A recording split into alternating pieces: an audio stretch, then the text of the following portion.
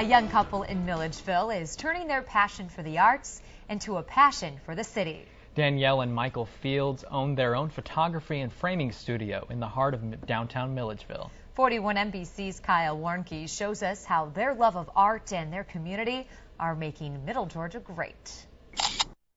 If pictures say 1,000 words, Danielle Fields have said it all. And just kind of pushed it just to see what would happen, and it kind of exploded unexpectedly. Danielle and Michael do pictures, they do framing, they do art classes, and they do it. And this is just where we love to be. In the heart of the city. It's very focused and appreciative of the arts. The couple noticed a trend throughout Milledgeville.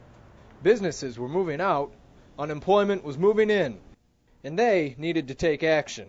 There's been a slow and steady decline from the south side, basically following the money toward the north side of town as things are expanding toward the lake.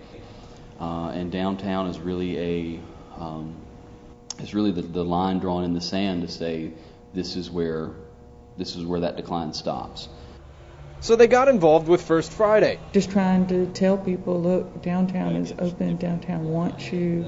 And open their studio doors to teach people the art of, well, art. All of your art supplies are provided, and then we have a teacher who will teach you how to walk through a painting, how to paint a painting in 2 hours. With a studio as the backdrop, the Fields are uniting a city, one snapshot at a time.